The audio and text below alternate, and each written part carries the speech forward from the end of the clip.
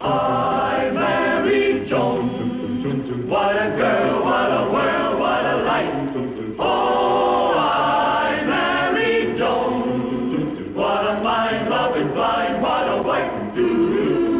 Giddy and gay, all day she keeps my heart laughing. Never know where her brain has flown. To each his own, can't deny that's why I married Joan. I married Joan.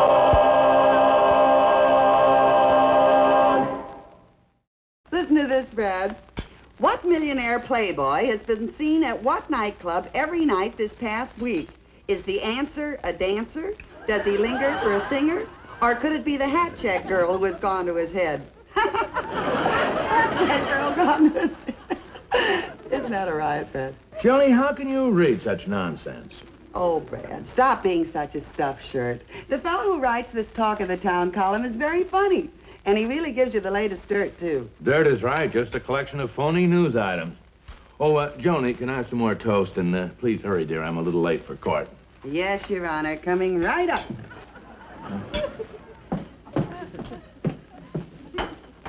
Rumors are flying that not all the cases in this town's court are being decided on merit alone. We know that bribe is an ugly word, but can there be some bulging wallets under those judicial robes? Please, Brad, I got the toast as fast as I could. Well, I'm sorry, dear. I was thinking of something else. Oh. Can I have the paper back, Brad? Courts are being decided on merit alone. Brad? Bulging wallets under those judicial robes. You see, honey, that Talk of the Town column really grows on you. Well, enjoy yourself. Read it. I'll read the magazine section. I didn't get a chance to read it yesterday. Ooh. Well, how about this? Helen Cavanaugh's house is in the Home of the Week section. The nerve of this newspaper. Oh, it would be Helen Cavanaugh's house. Well, that Helen is one of the most arrogant, insulting. Like when she said to me, "Darling, your stockings are wrinkled." I wasn't even wearing stockings at the time. Home of the Week. They shouldn't be allowed to print this kind of news. They certainly shouldn't. We should be talking about this for years. I'm surprised she hasn't been here yet to brag about it. I can just hear her. And guess what, darling? They picked my house for the Home of the Week. Isn't that wonderful, darling? Oh, yes. Yes, dear, if you like it, keep it. Don't send it back. I'll pay for it, dear. Legally. Like to stand.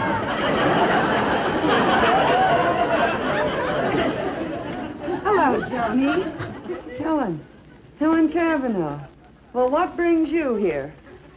I was on my way to the beauty parlor, and I suddenly said to myself, Helen, you must drop in on Joni. And you answered, oh, why not, Helen? It's only 3 miles out of my way. Well, I merely dropped in to say hello. Okay, go ahead, say it. Hello. Oh, Joni, you and your wonderful sense of humor. You're always kidding. Well, I guess I better be going. Oh, by the way, Joni. Here it comes. Did you happen to see the rotogravure section of Sunday's Gazette? No, Helen, I didn't happen to see the rotogravure section of Sunday's Gazette. Why? Well, they did the silliest thing. They picked out my house for their weekly feature as Home of the Week. Is that so? Oh, too bad I missed it. Oh, I just may have a copy here with me. I bet my life you have. Well, what do you know? I do have a copy. Imagine that. You know, ever since they redecorated my home, they've been clamoring for me to have them photograph it. And finally, I just had to give in. Oh, hello, Mrs. Cavanaugh. Hello, Beverly. You see, Joan, the beautiful California home of Mr. and Mrs. Philip L. Cavanaugh. Late Louis XV furniture, hand-cut Czechoslovakian crystal, Swedish silver. How do you like it, Joni? Well, I think that plant there needs watering. Looks a little droopy. Oh, it's just that you're so sensitive on the subject of houses. What? And you really shouldn't be. Why, you have a charming house.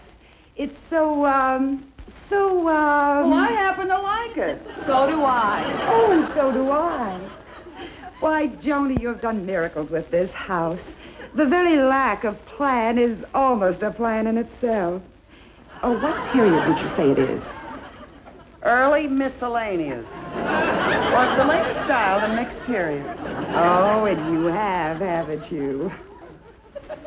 For your information, Helen Kavanaugh, the Sunday Gazette has been begging me for months to let them photograph my home for the Home of the Week. But I turned them down every time, didn't I, Bev? Sure you did. I know what, Joni. If it's true as you say that they want to use your home, prove it. Go on, let them. No, I wouldn't even... Go on, Joni. Call up the Gazette and tell them that you accept their offer. If you dare. Okay, I will. I forgot the number. I'll write them a letter sometime. I know the number.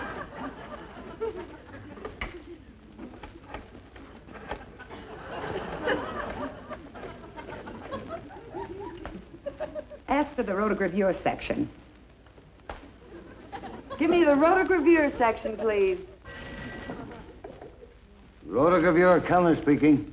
Oh, this is Mrs. Bradley J. Stevens. Say your office has been bothering me for such a long time to use my home in your Sunday edition, and I've decided to let you.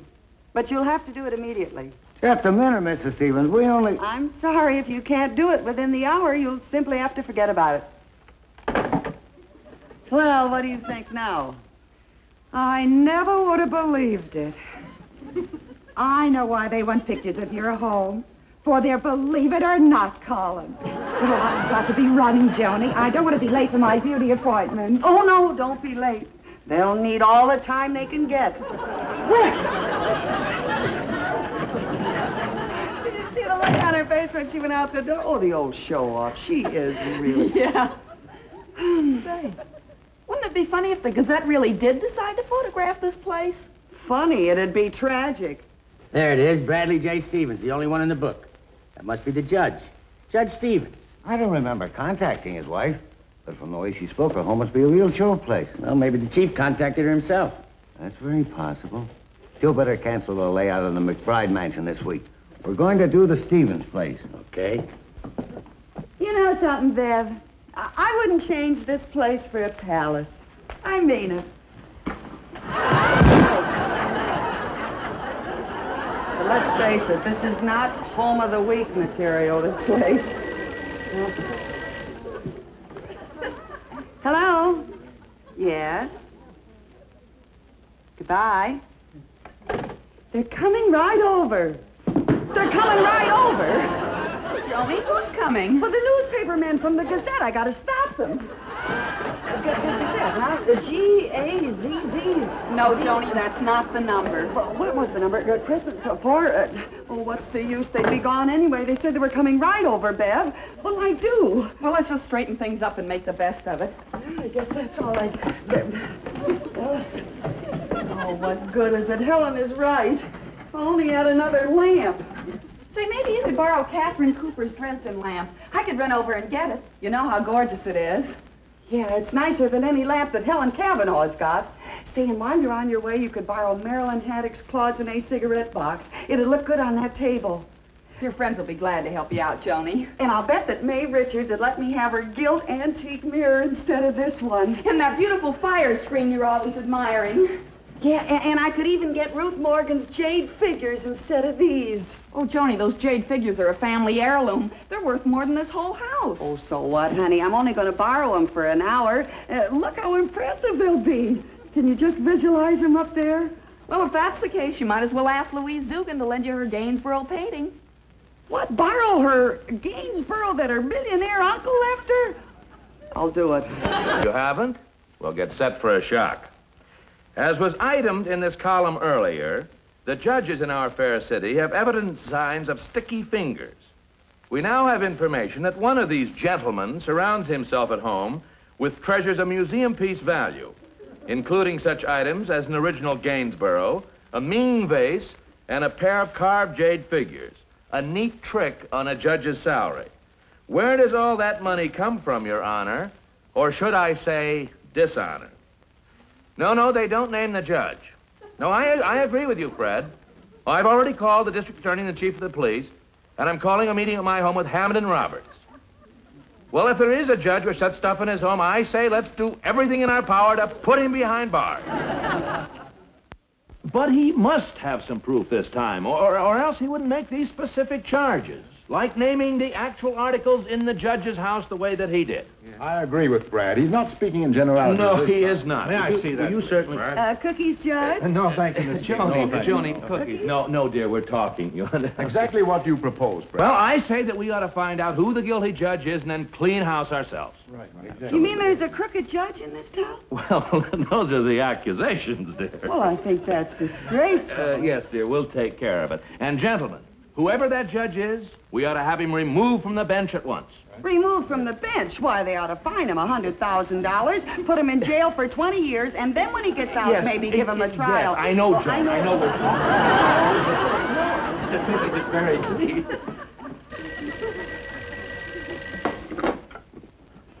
Hello? Hello, Mr. Stevens. This is Albert Kellner over at the Daily Gazette. I wonder if we could get a few more pictures of your house.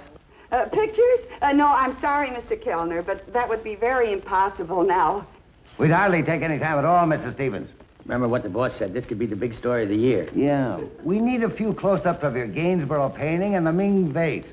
We promise not to disturb you. Don't take no for an answer. I hate to insist, Mr. Stevens, but we only need a couple of shots. We'll be there right away. Boy, if we can crack this case, there'll be a big bonus in it for both of us. And promotions, too. And another reason that you can't come over is that my husband is having a meeting, so you can't just barge in, can you? Can you? Hello? Hello? Oh, my gosh, I guess he can. They're on their way. And so am I. I'll go borrow that stuff back. You just make sure you get the judges out of the living room. Furthermore, it will stop the papers from taking cracks at judges in general.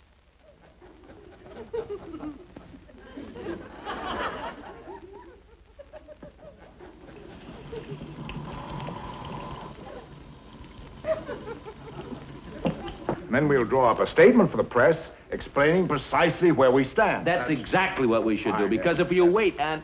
Excuse me? Yes, Joan. I hate to interrupt, dear, but there's a leak in the faucet. A faucet? But, dear, this is an important meeting. We have a very... You know how helpless I am at those sort of things, and Brad is so handy with tools, he'll have it fixed in a jiffy. Well, but, Joan, I can't. I have to... Oh, okay, if you don't want to help me, I'll get the mop and the bucket. You remember the last time the flood, the waves were coming? Well, all right, Joan, all right. I'll fix it for her. Just woman, I'll be right back. I'm sure it's nothing serious.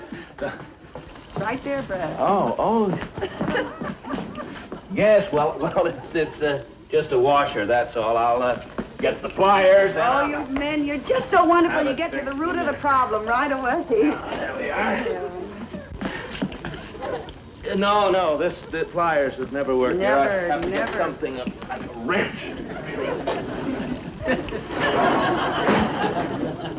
Better hurry, dear. Yes, I am getting just a wrench. Oh, it's worse. Well, I have it. I'll get right at it. Yes, that'll do it. So we must stand together in this matter to show that we're all beyond suspicion. Yeah. Oh, Judge Henderson, Yes. Brad's having a little trouble with the faucet. I wonder if you'd give him a hand. Of course, I always fix things around the house for Mrs. Henderson. Excuse me, gentlemen. Nothing complicated about a leaky faucet. It's right there, Judge. Brad, I don't think you should be turning the whole faucet. No, look, Judge, I've done this before. So have I. The first thing to do is to get at the master control. Now you're getting someplace. You'll have it fixed in no time. By the way, where is the master control? Well, I think it's under here. Oh. And I think that as private citizens, we should bring suit at once. Well, personally, Excuse me, Judge Hammond. Yes, Mrs. Stevens. Brad and Judge Henderson are having a little problem with the sink, and I was wondering if you... Well, I'd be glad to help. My wife considers me quite handy around the house. I'm sure she does. Yes, it's right there. Oh, I see. Brad, now that's the wrong way to go about it there. No, we're getting it. It's just... You have to take the faucet handle off the fitting here. Right that way. a plumbing problem. Have you turned off the water, Brad? No, it just needs a washer. But you've got to turn the water off first. No, don't turn the water off. No. Oh! Okay. Watch it. Come on. Okay, up the steps. That's a girl. That's fine. That is you in there, isn't it? Yeah. Right over here, Pep. That's a good girl. Here, let me take the lamp. That's fine. Oh, be right with you, honey. All the thing. Yeah. Oh, Ming almost went bing. Listen, did you forget the fire screen? Oh, that's great, that's great.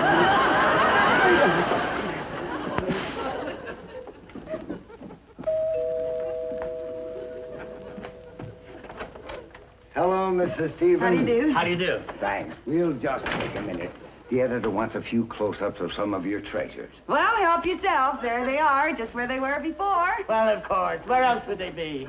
Of course, where else would they be, buddy? Now, I tell you, Brad, you're going about this all wrong. Well, just hand me that still spread. Oh, there we are. Your haul must have really made an impression on the editor. He wants a close-up of that Gainsborough, Joe. Yes. Well, that certainly is very sweet of your editor. And a better shot of that Ming vase. Vase. Oh, the vase? And the Dresden lamp. Genuine Dresden, of course. Well, naturally. Here, let me at it. I'll get it. You've been over here before. Well, I guess that about does it. Yes, I think that should do it. Oh, wait a minute. How about these carved figures? The real jade, emerald trim. Oh, yes, we must get those. Oh, and this cloisonne box inlaid with mother of pearl. What's By name? all means. Yes, of course. Let's see. Oh, there's no sense in bothering with that candy dish. It's just plain gold. Gold? Well, we'll get that gold. Of course we can do. Doing anything? Yes! It's deafening me! Well, I guess your editor's got everything he needs. I'm sure he does. Thank you so much for your trouble. Goodbye, Mrs. Stevens. Thank you, Mrs. Stevens. Goodbye. Nice paper, that Gazette. Oh, I forgot about the judges. Step number 1, we issue a public statement Couched in the strongest language. that states clearly, as soon as we learn the identity of the judge whose home contains an original Gainsborough, a Ming vase, genuine jade articles, and other objects of antique value.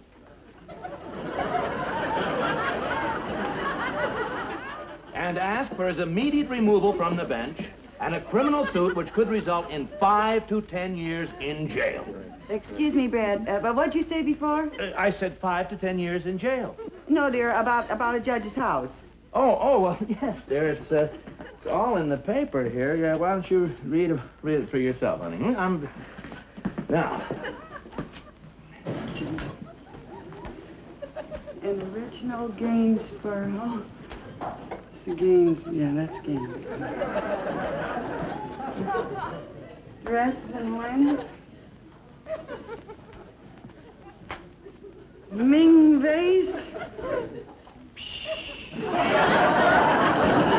What did I do with my old furnishings? Beverly! Beverly!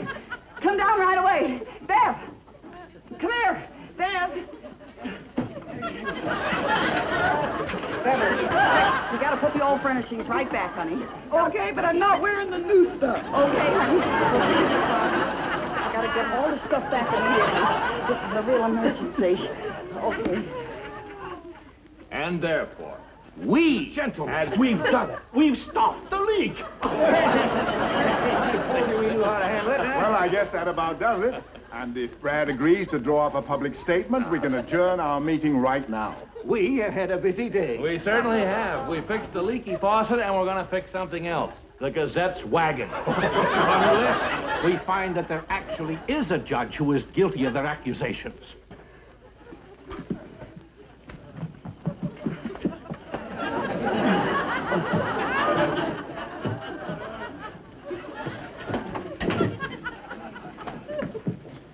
Well, if we've achieved our purpose, it's been time well spent. I'm glad you called this meeting, Brad. So am I. I expect our statement will do a lot to restore public confidence. Well, I certainly hope so. I'll get your hats, gentlemen. Hats? I'll get it, Brad.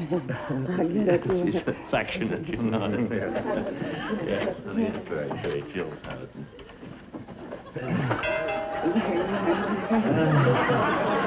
I think that's my hat. I'm sorry. Joan, here, let me do no, that. I could No, get please, them. please, I'll get them. Gentlemen, I'll get your hat. Gainsborough, Maine, Dresden.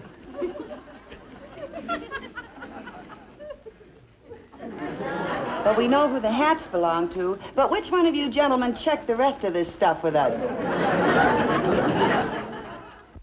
Now listen to what the talk of the town column has to say.